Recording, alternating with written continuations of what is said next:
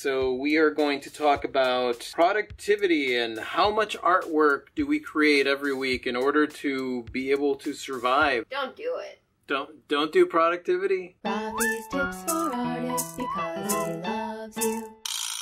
Hola, you amazing artist. So today we're going to talk about productivity because I got a question from John Groening. Hello, Rafi. I was wondering if you could do a video on productivity to survive. I am wondering how many works do you complete per week or month or however you want to put it. And I was also wondering what your inventory looks like when you go to a farmer's market. That's a personal question, John. I'm not... It's not really that personal. No, it's not. I'm just kidding. So my disclaimer in this video is that my rules do not apply to everybody. So you need to figure out what it is that you want to make every year in order to be able to do the math, in order to figure out how much work you have to create. I want to make a living as an artist, but then when you calculate how much artwork they actually create and have for sale, it's not enough to be able to support somebody. You need to figure out how much you want to make every year. So if you already have a job and let's say that you're making an average of $35,000 a year. Let's bust out the calculator, shall we? We shall.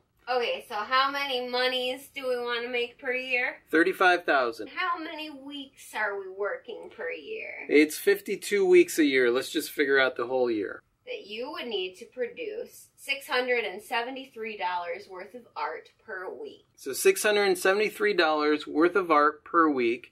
And let's say 4 weeks. 2,692 monies. Okay, $2,692 every month. When you figure out 4 weeks in a 52-week average, what it gives you is an additional month. So you end up with 13 months for the year. So I give myself an average there. It's 2,600. So just break it even into $3,000 a month worth of art. How am I going to figure out cool and fun creative ways to be able to not only create this art, but to be able to market this art out into the world? You have to think about those things if you're planning on making a living off of this, because that's all part of it. You also have to keep in mind that when you're first starting out as an artist, your prices are going to be lower than what they will be in a year or in 2 years or in 3 years. So John, you have a job that, yes, you said that you hated it. You have an income that comes into you yearly. You have a number that you could work with as far as being comfortable. What you're going to want to do is get started on your art career and see if you can match those numbers. And once you match or surpass those numbers, then you know that you can make a living with your art. The problem is that a lot of artists that are starting out are like, I want to make $1 million a year doing my art. And you could be like, bam, 1 million strong. Get it, buy it, have it. Get it, buy it, You could have it on your Twitter. Right, because you say that on Twitter and then it'll happen. All the people. Yeah, all the people. All the people start waving their millions.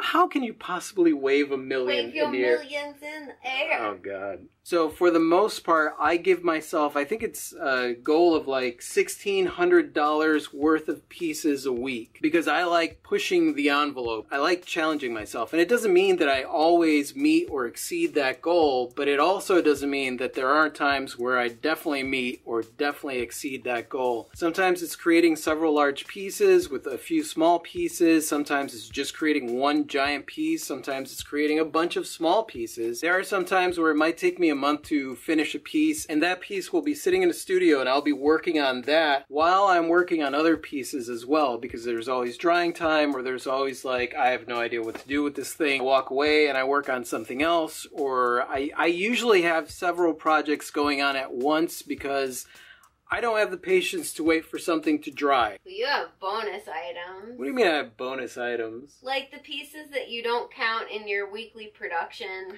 like the prints and stuff. Right. I mean, I create my own prints, and those are extra pieces that I actually don't count in my weekly production. My weekly production is just originals. That's another challenge that I give to myself, and I don't want you guys to over-challenge yourselves. I don't have bonus items. I just have jewelries. Well, yeah, but you have jewelries that could sell from anywhere between $1,500 to $1,000. Especially if they have diamonds. Yes. And gold. Gold! get your own liquid gold. That being said, that's not the only thing that I do in the studio. And if you guys want to hear more about my daily thing that I do, you could leave that in the comment section below. I also do my online store and my website. I work on videos, I have blogs, I have social media marketing, there are business tasks, marketing projects, and artistically creative things. And then I have typical commissions that I work on as well, on top of the artwork that I'm working on. Challenge yourself to not only create the work, but to also show the work, to get the work out in front of people, and not just online, like in front of people where they can touch it and feel it and smell it and taste it. What do you mean? You're calling my paintings gross? I don't want to taste them. Yeah, I guess not. It's kind of like you. Like your pieces of jewelry aren't finished until you sneeze on them. Yeah. Give yourself a realistic goal.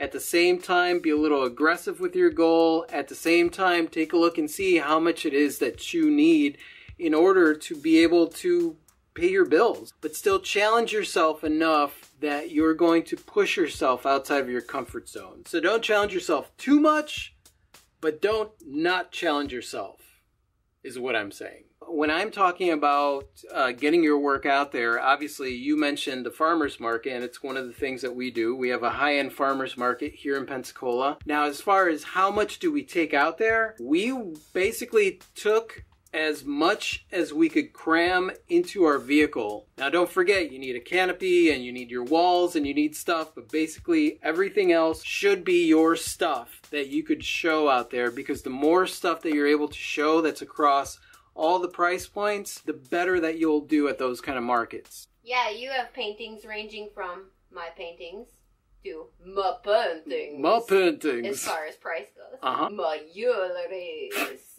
My jewelries. You will pay for my jewelries. It's such a my jewelries. They're beautiful. Do you know what was highly productive today? What was highly productive? Highly productive. The pollen. Yeah, John, Klee did the market today. I was at the market. Yeah. And I have to say, it was a productive day for me. But the pollen won. The pollen market. It was still a good day out there. Everybody just got some pollen to take home with them in their shopping bags. Yeah, pollen. And in their faces. Here's a few pictures of our setup at the market so you can see that they are totally flexible and different. I bring out inventory depending on how much I have and how much I'm able to bring out. And Klee pretty much has, you know, her setup as well. I bring out pretty much what I can cram onto 2 6-foot tables and still look real nice. Yeah. Yeah. And that's it. Thank you, John, for the question. Hopefully I kind of sort of answered it. Give me some feedback. And also, if you guys have any questions about art or life or anything else, just leave them in the comment section below. You may not like my answer, but, you know, that's the beauty of opinions. And thank you so much for watching, you guys. You guys are absolutely freaking awesome. I totally adore you. And if you like this and you want to watch more like this, just click right over here to subscribe. And that's it. Say goodbye, Klee. Good day. Adios. Get to work. The video's over. Get to work. Get to work.